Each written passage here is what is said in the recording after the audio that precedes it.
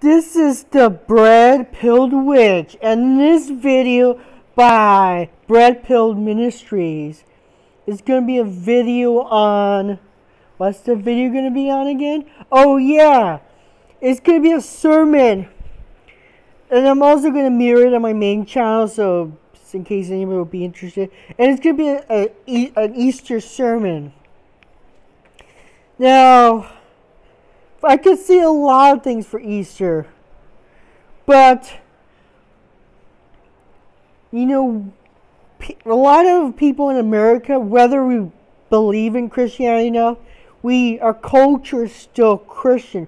We still say things like Bible stuff like a house divided cannot stand, and other religious stuff, all the time, in idioms and expressions and metaphors, and we still live in, and most Americans are still Christian identified.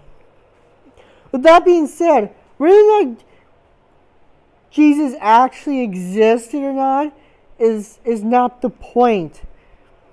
The point is not the exoteric. The point is the esoteric. You see, both religious fundamentalists and materialist anti-theistic atheists have it wrong. The point of, and I'm going to start off with this premise. The point of those, what the points of those myths are not necessarily to just explain things, although it mystifies it. It's also about ourselves, basically. And for example, the resurrection of Christ or reincarnation, it symbolizes we die, like we die every moment and get reborn, basically. Like you die when you fall in love and you get reborn. You know, the hence born again Christian. And so there's like the chalice, which is, you know, became a holy bath. All sorts of spiritual traditions have a chalice. But a chalice is basically a glorified mythos object, cup that was useful because it was necessary to carry people water into survival. So when water containers were invented, it was a blessing. But over time, it became more and more mysticized, as you will. And you gotta read Esoteric, or not. You can always read Gustav Jung. I'm forever young with a J. He's a psychoanalyst, and the point of this is that Jesus is not, of course, not the only person. Or Yeshua, preferably be called. It's not the only person, legend about a person dying and getting reborn, or a virgin, as there are other been gods and goddesses before him who have done the same thing. But Jesus is the archetype, but he's something special about this version of the archetype. You see, Jesus was a communist anarchist. And he was a rebel. He was a revolutionary. He was also a mystic and a magician. He did say, turn the other cheek, but, or at least allegedly, or thought to have said that. But in those days in Rome, turn the other cheek does not mean what it means today. Turn the other cheek in Roman times, around Jesus' time, would have been a gesture of, I am your equal. Why are you treating like that? It's a stance of is asserting your equality, you know. But of course, not a lot of people know that. And of course, parts of the Bible, especially the Paul shit or in Revelations, are not actually, because people bring up Romans chapter 13 for to discredit Jesus' Christian anarchism. I'm not Christian, but I am a follower of the Christ of the Christ spirit, or Christos. But the point is, I lost my train of thought, but point is, it is also symbolic because it's, of course, appropriated from pagan holidays like Ostara. But the point of it is, because think about it this way, an old woman in the wintertime, her friends, her family, her neighbors are quitting and they're dropping out, and she stand there, and it takes faith, and not like the misunderstood atheist, anti-theist version of faith is believe without evidence, or whatever. I forgot how they determine the exact definition, and that's embarrassing because I used to be one. But being faithful is persistent. It's something more to that meaning. But while other people who are equally talented and equally skillful or more have dropped out and given up on themselves, by the time spring comes, that old woman, the crone, hasn't given up. And she takes the blessing of not giving up, to have faith in tomorrow. And that's the point. Easter is the day we celebrate life. Also star, but I mean, Jesus, whether he exists or not, beside the point. Same thing with Lao Tzu. Jesus, Lao Tzu, and Buddha, the three noble sages, all have anarchistic tendencies. Jesus taught us about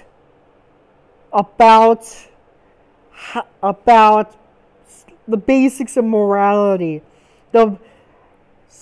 and his esoteric teachings that can be interpreted as a way to reach gnosis. One way. Buddha represents the way, how to transcend your inner illusionary self, and to become your uniqueness part. And in Tao Te Ching, Lao Tzu talked about the way. Lao Tzu and Buddha. Lao Tzu left his prestigious government job and left the country. Buddha left his princehood, ironically like Kropotkin. And Jesus was supposedly thought to be a descendant of one of the kings of Judea, before he, of course, a lot of history happened, but thought of. But also thought to be a virgin, which is kind of contradictory. But in essence, I believe God is with us. You see, Yeshua represents not only the rebirth, the rising from the dead, an archetype. He's also the liberatory aspect of that archetype. And those archetypes are how Goddess has allowed us to connect with her. The Great Mother, the Star Goddess, the Creatress, who's responsible for everything one way or another, or rather gave birth to everything we know, gave us free will. And of course that sounds Christian, but let's hear me out. Now, of course, a lot of people rightfully point out, well, hold on, if we have free will in this prophecy, how is there free will? And here's the point. Process theology. You gotta read up in your process theology, and it also explains the problem of evil, because she, the goddess, or Sophia as I shall call her, she's both good. No, she is both eternal, yet she's both temporary. I forgot what I was going to say, but both eternal and temporal. She is both us and not us, within, without. And process theology, instead of having a Calvinist idea of, it was started by Whitefield, the philosophy, but it became a theology. But it was the exact opposite of Calvinism, because Calvinism basically puts us, the world, in the groove. How even a lot earlier Christian philosophers imagine as like a record player, and God plays it, and he tells people what's going to happen, but because he's outside, he is perfectly good. The process theologians would tell you, God is not, we're not in a record. It's more of a jazz ensemble. We are co-creative. And in other words, we co-create with her. She is us. We are part of her. And we are some of us. Some of hers. And another topic, you see, us leftists or anti-authoritarian leftists and anarchists often get depressed about how we're losing. But like the morning stars, where the name Lucifer comes from, incidentally, Jesus was also called the morning star, interesting point, has symbolizes of the spring, and we're spring right now. Justice, no matter how hard you try to crush it, liberty, freedom, it will come back. The eternal spiral is continuing on and on. The world is fluid, and so in essence, to basically say, all men, or not just men, all sentient beings, all have this, have been blessed, or have born right to be free. And if we're all equal under the eyes of the Sophia, then none of us are qualified to govern another. The state is just a sinful form of idolatry. And in the spirit of dinomia, I will conclude with basically, what I was going to end is, but basically, let me add some more. And for even Richard Wolff has, I say we're in springtime, and let me explain. Even Richard Wolff released, there was an article about him, how Richard Wolff, 30 years ago, 20 years ago, even during the height of the arrogance of capital during the end of history phase, people thought neoliberal capitalism would be forever. But it turns out it was sowing the seeds of its own destruction. And the seeds of class struggle is with us. And it's been sparking up. Life, the life of spirit, has sprouted up among the terrible snows of capital. And soon it will be displaced and destroyed.